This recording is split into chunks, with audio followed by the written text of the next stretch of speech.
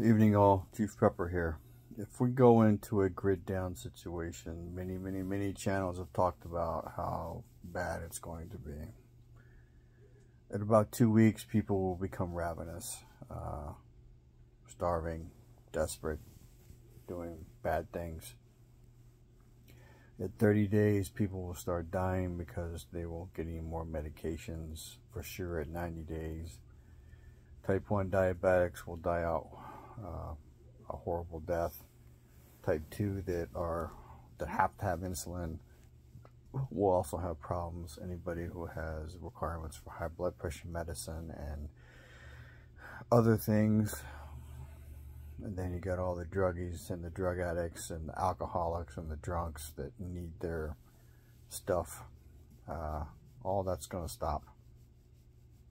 So the most dangerous period will be from 2 weeks to about 90 days, because that's when most of the killing will happen.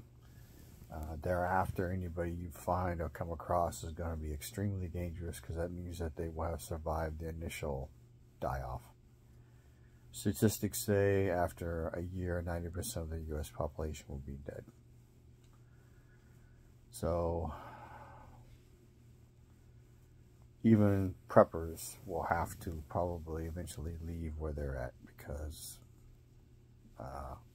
you're going to run out of food, and your ability to grow your own food will be limited unless you have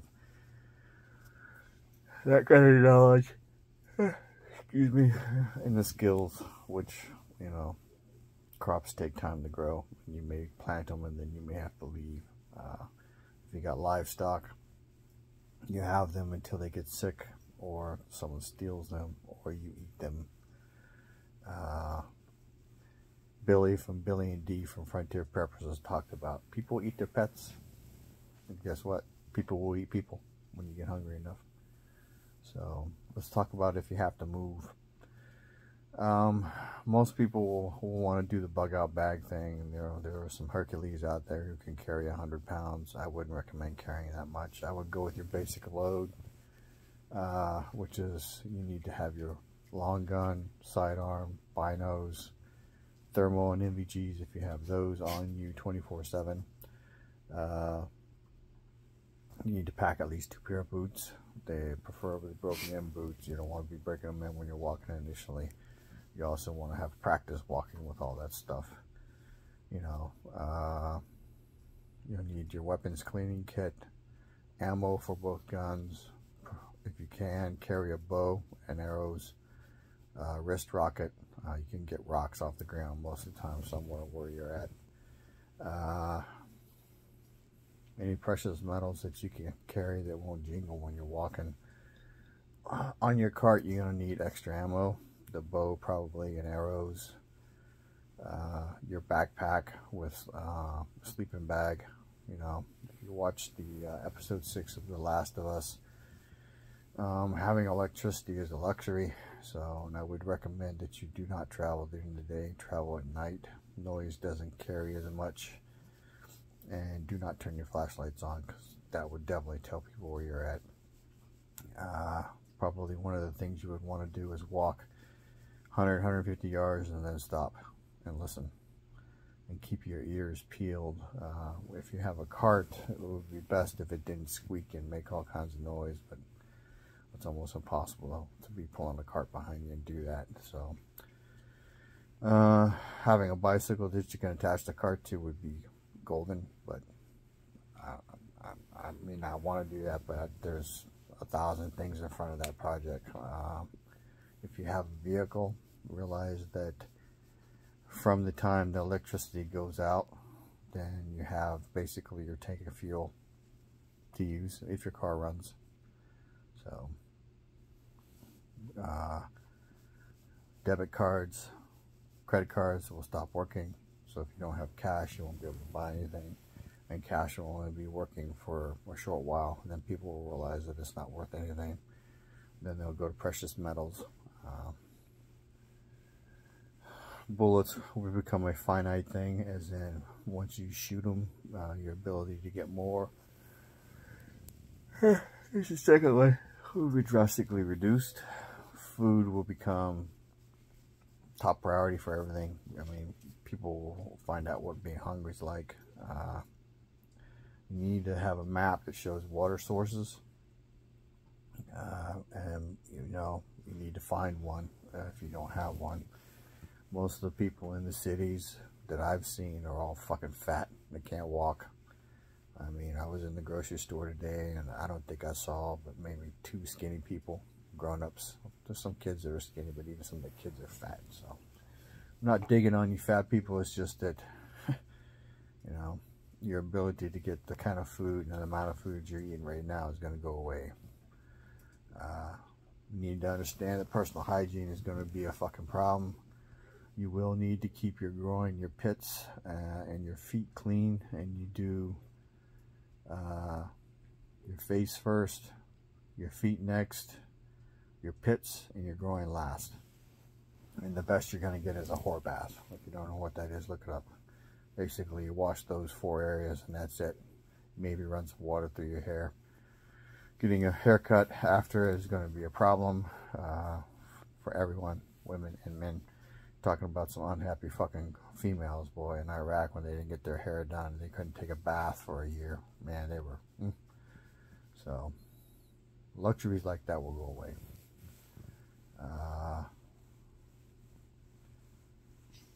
So, food, water, filtration, you'll need that on in your pack and on your cart or whatever you're traveling in. Ammo, security, you know, somebody will have to be awake 24 hours a day watching. Light discipline, you have to make sure, even if you have the ability to have lights, that you don't turn them on at night when someone can see the light coming out of the building at all. If you have security lights like I do, and I'm running one of my quiet generators, that's probably going to be in some kind of box to help keep the noise down. So, because you realize when electricity stops and there's nothing running and there's no cars running, the amount of noise wherever you're at is going to be almost none. So any kind of noise is going to draw attention. So highly encourage you to run generators during the day, quiet ones. Basically any generator with an I next to it is considered an inverter. So it does 2 things. It runs more quiet and it produces what's called clean power. Keep that in mind. Do your research and your homework.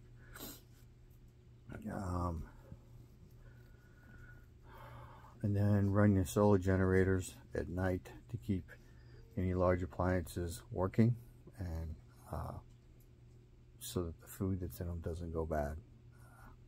I realize, you know, you're going to have canned goods and stuff, but I would recommend that you eat your food out of your cold appliances first, only because as you empty one, you can free up resources. Or maybe you have a light in the bedroom. If you got candles, you'll have light, but you'll have to have matches or some kind of lighter. So stock up on matches, stock up on waterproof matches, stock up on Bic lighters, stock up on butane lighters that can be refilled. Get a couple of those cans of butane. I've done a video before where 1 can lasted me like 10 years, and I was using the 1 lighter that I still have quite a lot. So magnesium fire sticks, ferrocerium rods. It's very important to be able to boil water, so you're going to need a canteen. Go buy Army surplus or military surplus. Get the old style canteens with a metal cup in them, the cover and the attachment stuff for a pistol belt. Grab a pistol belt. Find a drop leg holster, mag holders for your handgun, and probably your M4. A basic load is 7 mags with 30 rounds each. So in the Army, when I was in combat, we carried minimum of 9 or 10 when we went out the gate, because 7 wasn't enough. If you got in a firefight, you'll go through that very quickly. Your weapons need lasers, lights, red and white, preferably red mostly. You'll need headlamps, MVGs and thermals if you can afford them. They're very expensive to get the good ones. We're talking 10 grand easily for 1 MVG, binocular, PVS 14, and 1 good thermal scope on a rifle, or just a thermal system so you can look through it and see heat signatures. Wouldn't be a bad thing to have a drone with a day-night camera. fly it up over stuff. They're typically pretty quiet, especially if you have a way to recharge the batteries and use it to scout areas. Fishing gear, hunting gear, knives to skin stuff, fish and wild game. You know, if you got pets, you're going to need to be able to feed them. So, I don't know, the list is long and deep, so just something wicked this way comes. Keep that in mind. You have all the way up until the point that it happens before you're under the gun to actually use everything you've worked towards buying. Anyway, information is knowledge and power. Chief Prepper out.